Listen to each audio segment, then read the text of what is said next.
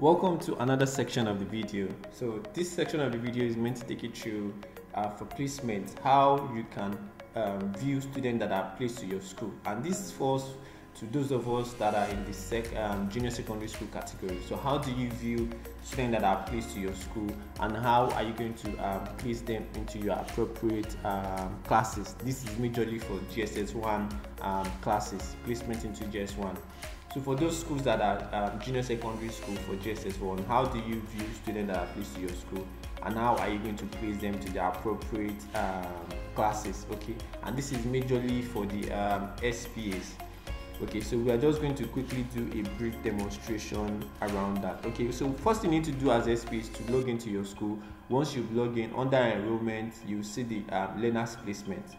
Okay, and you see the my school placement. So this page here gives you all the information around all the students that are placed to your school. You are going to see all the details displaying here. Okay, you see the analytics is just giving you a description around what is determined, what is total female, and where are they coming from.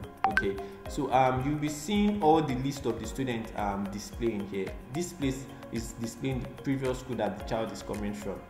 Alright, so this is the child details. So what you'll be doing as the SP is placing them to class. You can print out this list. I'm sure some of us have already done that. Print out this list and paste it to your school. So student coming in can check. Alright, so once you have received the student, they've come in, you double check from your placement list here that it is the student that is coming in. Once you have double checked that, and you'll be placing them appropriately to their class. Alright, so this action button here, if you click on it, you see add to class, right? So if you click on add to class, so it displays the student details here.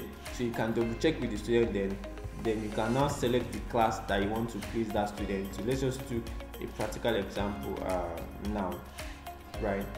So once it's displayed, you can just select the class that you want to display the student to. So this is going to display all the available GSS1 class that you have, all the available GSS1 class arms that you have in your school. So you can now select the one to place the student appropriately. Once you have done that, you notice that here it will display, for those that you have placed, it will display the various class arms that you have placed them into. So that is how you'll be able to view students that are placed to your school for placement to GSS1, and you also be able to admit them into their various class arms. And the persons that are doing this majorly is the SPA. So as a SPA, once you have received them, double check from your school placement list to see the student, right?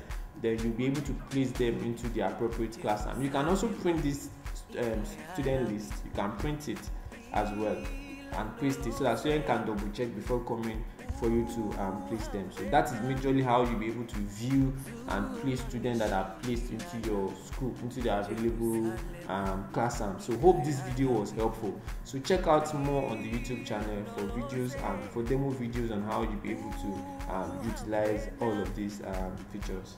Thank you.